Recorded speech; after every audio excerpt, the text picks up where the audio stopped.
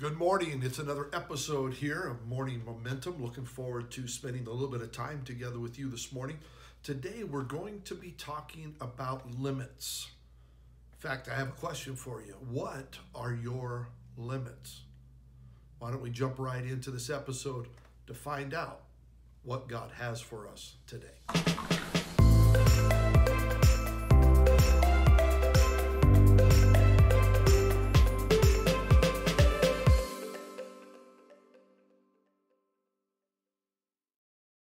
It is the design of Morning Momentum to kind of fix your attention on the direction that God intends for you to move toward in this year. We are only a couple months into a brand new year, but I still believe it's important that we focus attention on where we're going. Each morning, I pray that you are able to glean something from our short time together that will propel you into everything that God has for your life, your family, and even your future. Before we dig too deep into what that may look like today, I think we need to address the elephant in the room. We all have limits.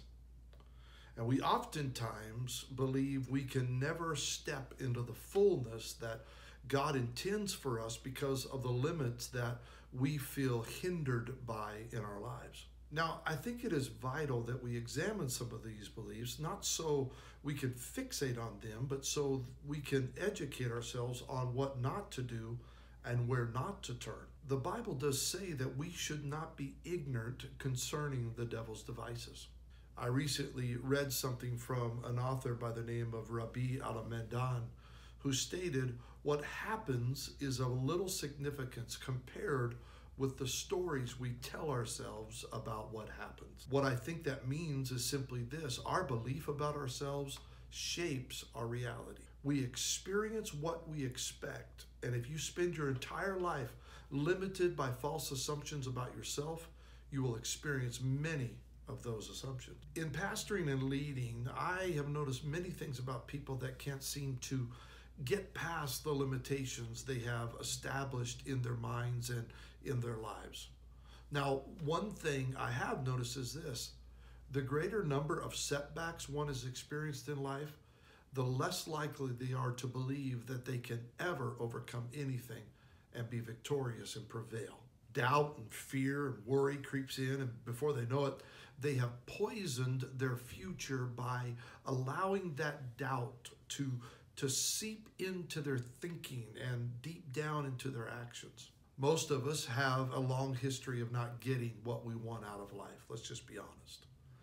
And to shield ourselves from being disappointed in the future, you know what we do? We tend to develop a cynical, self-protective attitude toward life. The Bible says in 2 Timothy 1:7, "For God hath not given us a spirit of fear, but of power and of love and of a sound mind." Our beliefs about our future, our beliefs about our family, our beliefs about our marriage, about what's possible in our lives has a direct impact on the reality that we experience. I believe that there are some of you watching this episode this morning that have amazing futures ahead of you, but the problem is you don't believe that. You have a hard time accepting the fact that what the Bible says about you is true in your life, in your family, in your future. And the reason is you look back at all the mistakes and all the hurts and all the failures that have riddled your past. It's hard to get your hopes dashed if you never get them up in the first place. I want to drop in a statement that I believe needs to be mentioned here this morning, and it's this: you cannot allow your past to determine your future. I will say that again.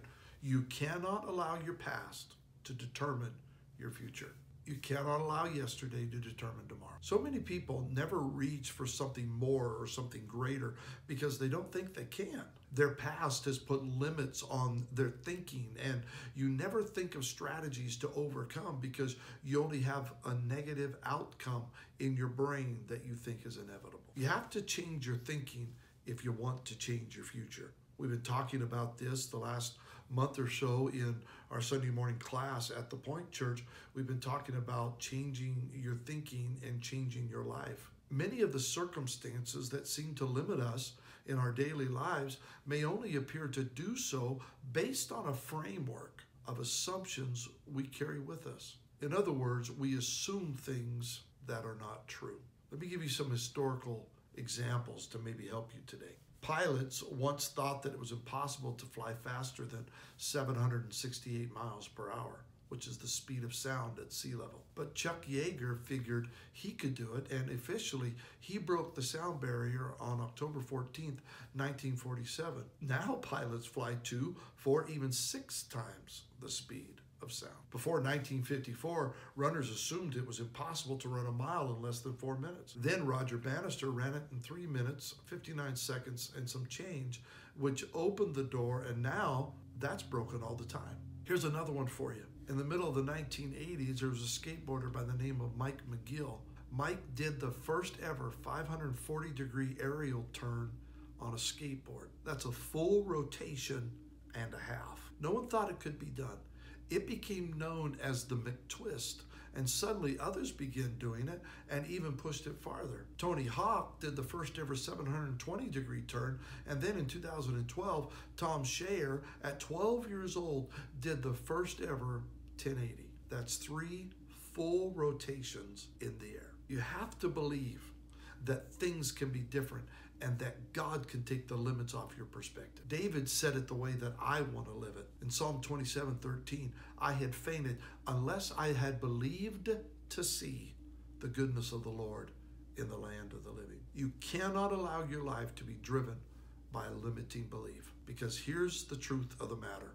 With God, all things are possible. I think that people view their lives basically in 2 ways: with fear or with faith, with scarcity or abundance, with doubt or with belief. And these 2 types of approaches are seen so clearly in the 12 spies and their report when they went in to view the promised land. 10 came back with a scarcity mentality. 2 came back with an abundance mentality. If we are not careful, we will allow 4 things to keep us from never fully recognizing we have a God who created us with no limits. These 4 things, if we allow them to, can hold us back from reaching forward. And I'm going to give them to you really quickly. Number 1, you cannot allow your past to keep you from moving forward. Your past may consist of your mistakes, the unfair treatment of someone to you, a failure, something that was painful. You cannot allow the past. Second of all, you cannot allow the present. You can't allow news media and headlines and current events and things that you're facing right now in today stop you from moving forward. The third thing is you cannot allow the pretend to keep you from going where God wants you to go. What do you mean the pretend, Pastor Sargent? I'm simply meaning social media, the highlight reels of people's lives. You know, so often we look at social media and Instagram posts and we see all the highlights of someone's life, all the good stuff. We don't see the bad, we don't see the pain. That's the pretend. And finally, you cannot allow people. Here's something I tell young people all the time. Your connections determine your condition. Show me your friends, I'll show you your future. You hang around certain people that are always negative, you're gonna be negative. You hang around people that are always griping and complaining, you're probably going to become a person that gripes and complains. Critical people, you'll become critical. I choose to hang around people that make me feel like I need to stretch. I need to become better, positive, filled with faith, moving forward at it. So I want you to I really want you to step into your potential and recognize what Paul said in Philippians 4:13. I can do all things through Christ, which strengthens me. That's what I'm believing for you today. Till tomorrow, this is Pastor Sargent. Have a great day.